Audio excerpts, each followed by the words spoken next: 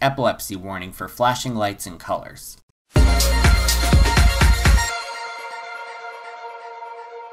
I've been a Disney park fan for literally as long as I can remember. Looking back on some of the older attractions though, there are plenty of them that can turn some heads. Recently, I shared a poll with my viewers through my community tab to determine the most unusual Disney park attractions out there. So as voted on by the fans, here are the top 10 strangest Disney attractions.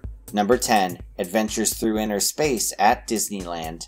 This is by far the most psychedelic attraction ever made by Disney. First opening in Tomorrowland in 1967, this dark ride shrunk guests to the size of an atom and took them on a journey to the center of a snowflake. Guests would enter the queue area and approach a giant device known as the Mighty Microscope. They would then board small ride vehicles known as Atom-mobiles, the design of which would later be reincorporated as the Haunted Mansion's Doom Buggies. On a side note, if Disney made a Lion King ride, they'd probably call the vehicles Ferrories. I'm sorry, that was really bad.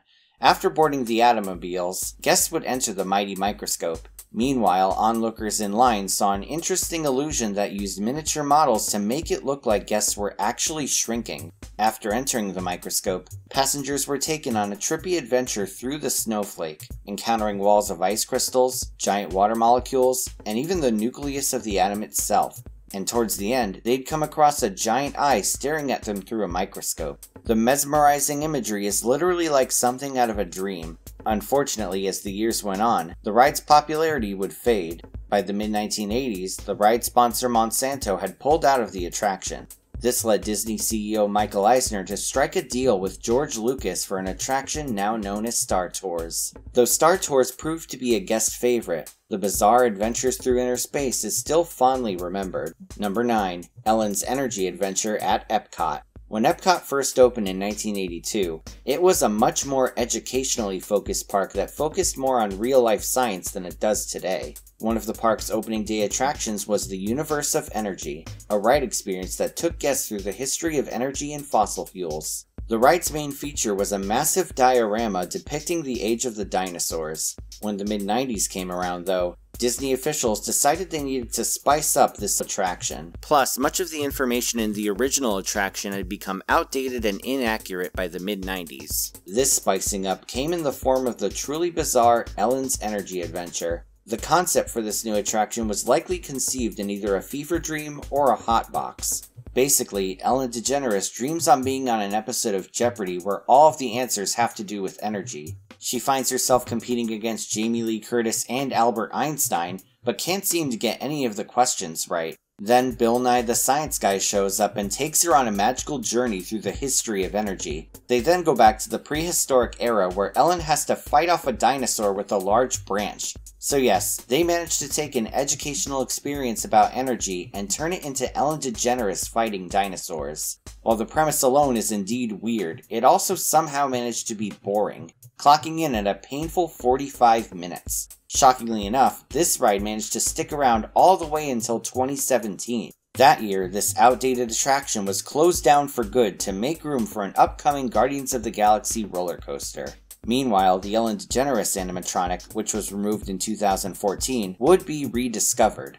If you see this face in your nightmares tonight, I very sincerely apologize. Number 8. Sounds Dangerous at Disney's Hollywood Studios. Imagine a show where you're looking at a black screen for most of the time. Sounds crappy, right? Well, apparently it sounds dangerous. This attraction sat at the former location of the Monster Sound Show. This was a beloved interactive show where audience members got to add practical sound effects to video footage in real time. Sadly though, this attraction was replaced with the truly awful Sounds Dangerous in 1999.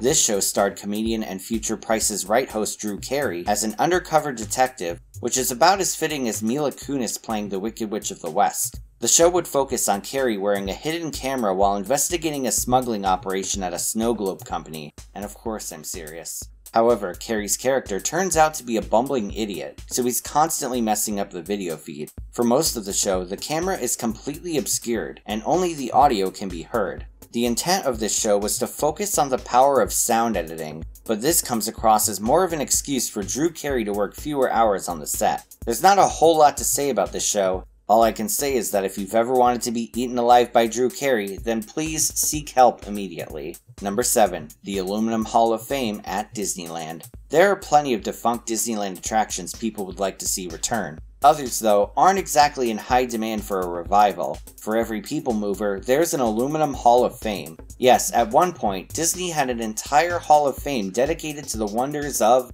aluminum. When Disneyland first started development, Walt Disney realized he couldn't afford to build his ambitious ideas for Tomorrowland. So in addition to several budget cuts, he needed to have sponsored attractions to be able to even partially open up the area. The Aluminum Hall of Fame was one such opening day attraction. Sponsored by the still operating Kaiser Aluminum Company, this walkthrough attraction featured several exhibits made out of aluminum. One exhibit was the Venus Historic Symbol of Beauty, which was basically a giant aluminum star with what looks like an H&M mannequin inside. Another was an interactive pig named Cap, whose name stood for Kaiser Aluminum Pig. Then there was the quote-unquote Time Sphere, which was a massive polished aluminum sphere where images of knights, firemen, and spacemen would be projected onto it, all of which wearing, of course, aluminum. This odd attraction would only end up lasting 5 years. Kaiser Aluminum actually tried to cancel their sponsorship after accusing Disney of giving too much television airtime to their competitors,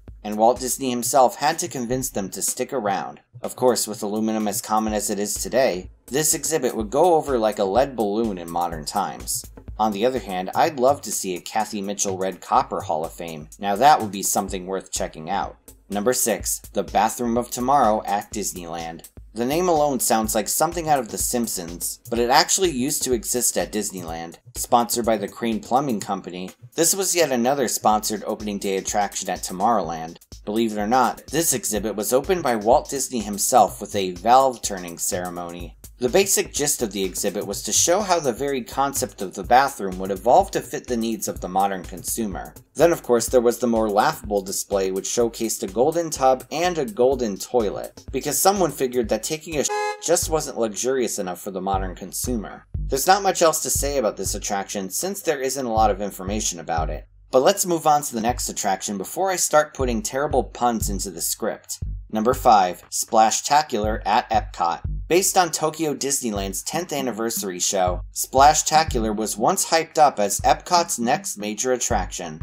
Disney pulled out all the stops for this show, even going as far as to massively upgrade the park's Fountain of Nations. The fountain itself was fitted with giant nozzles that would provide dazzling water effects for the show. First opening in November 1993, this sci-fi themed show had one of the strangest premises of any Epcot attraction. The show starts off with several metallic background dancers introducing Mickey Mouse, who makes his entrance on a cherry picker. Mickey's friends join in and start singing about their favorite colors for some reason. While the first part of the show seems more like an episode of Dora the Explorer in space, the show is interrupted by a towering alien monster with the biggest set of pecs you'll ever see. This huge guy is carrying the real villain, an unnamed alien sorceress. The sorceress plans on stealing the color from Mickey's planet because apparently intergalactic war wiped out all the color on her own planet. Because apparently that bright, vibrant red and gold outfit she's wearing doesn't count. Seriously, she looks like if Iron Man was a Las Vegas showgirl.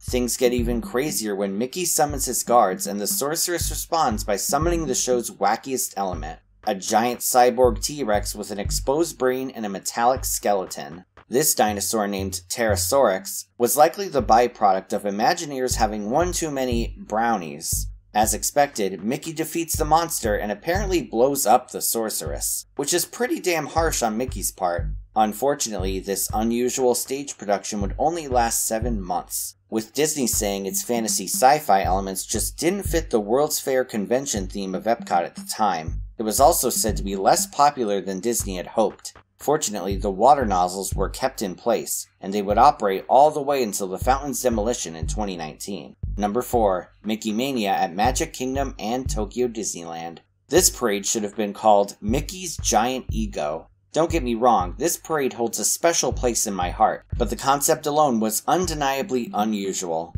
This daytime parade was about all things Mickey, with an ultra-heavy dosage of the 90s.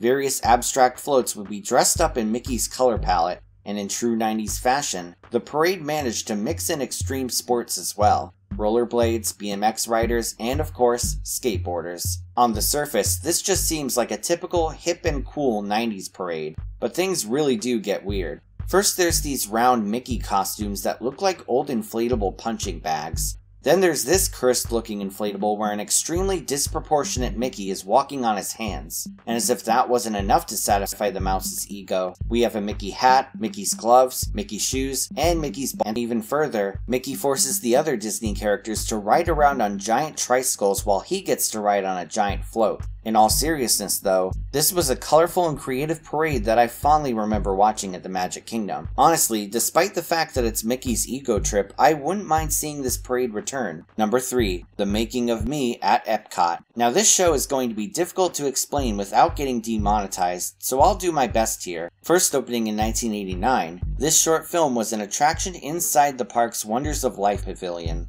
Hosted by Martin Short, this film goes into the subjects of conception and birth. For the most part, the film is pretty unremarkable and feels more like something you'd watch in a middle school biology class than at a theme park. The most notable part about this film is a brief animated segment where S-word cells compete in a literal race to fertilize a Valley Girl egg cell. Even though this subject is nothing to be ashamed about, it's odd that it was just plopped inside a theme park like this. Sure, there was a warning sign at the front advising guests of its content, but people don't exactly go to a theme park to watch a glorified sex-ed film. It just felt bizarre and out of place, and yet it still managed to last all the way until the pavilion's closure in 2007.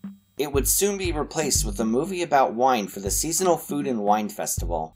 Number 2. The Clown Slide at Disney's Boardwalk Inn. This is the only section of the list that isn't at a Disney theme park. Instead, it was at Disney's Boardwalk Inn, one of the most picturesque hotels in the entire Disney World resort.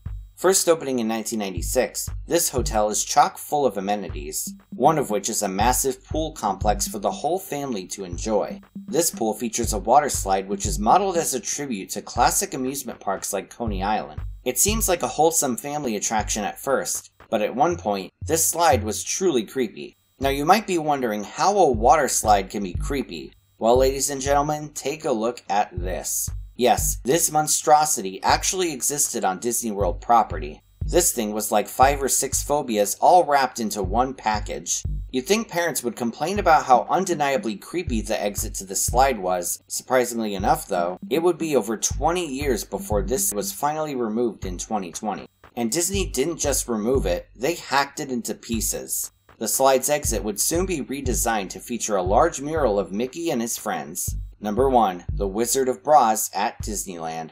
No, I'm not making this up, and yes, this actually existed at Disneyland. As I said earlier, many of Disneyland's opening day attractions were sponsored by various companies who would pay Disney to promote their products and services. One of these companies was the Hollywood Maxwell Brazier Company of Los Angeles. This company sold a wide catalog of women's underwear and lingerie and would end up setting shop on Disneyland's Main Street. The shop would be named Intimate Apparel, Braziers, and Torselettes. The store would sell the company's lingerie, but it wasn't just a store, it was an attraction of its own. Hollywood Maxwell would take the store one step further by adding a mascot to it named the Wonderful Wizard of Braz. This wizard was portrayed as a jovial magic man wearing a turban. He would be represented as a rotating figure, who greeted guests with a wave of his wand.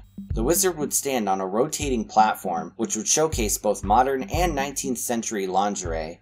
All the while, a tape recorder would play a brief promotional spiel about women's underwear. Memorable lines from this tape include, "The truth is that even in Granny's day, being a doll required a lot of pull. Also, needless to say, Granny's secrets were well hidden. Why, she'd turn green with envy if she could see the lift today's girl gets from our new line." And as if that weren't awkward enough, there were reportedly 3D illusion boxes where you could look inside and watch the clothes disappear off miniature figures of women, revealing their undergarments. Yeah, Disneyland basically had peep shows at one point. Suffice to say, there's no chance in hell this would happen today. The store itself would only operate for 1 year, as Hollywood Maxwell would reportedly end their contract due to labor disputes and a desire to focus on the East Coast market. To this day, the building housing the store still stands on the property. Though you can't open the door, the interior was used as an extension to the China Closet store. So the next time you visit this store, remember that an extremely awkward attraction once sat there. Before we wrap things up, I just want to give a special shout out to my new Patreon supporters. Verbal shoutouts start at the gold tier, so if you don't hear your name, it will be listed at the end of the video. Here is a special shout out to Terex Corbin and Jamie Flower. Thank you all so much, and if you want to support me on Patreon, you can do so once again at the link in the description.